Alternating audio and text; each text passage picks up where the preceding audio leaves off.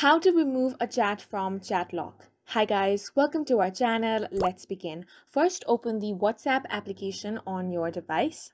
Now, if you want to view your locked chats, you simply have to swipe down. And here you can find the locked chats option. Simply tap on this option. And here you can find the list of all the chats that you have locked. If you want to simply view it, tap on it once and you can view your locked conversation. However, if you want to remove this chat from the chat lock, then tap on the three dots at the top right corner of your screen. From here, tap on View Contact. Now tap on Chat Lock option. Then toggle off the option that says Lock this chat with fingerprint option.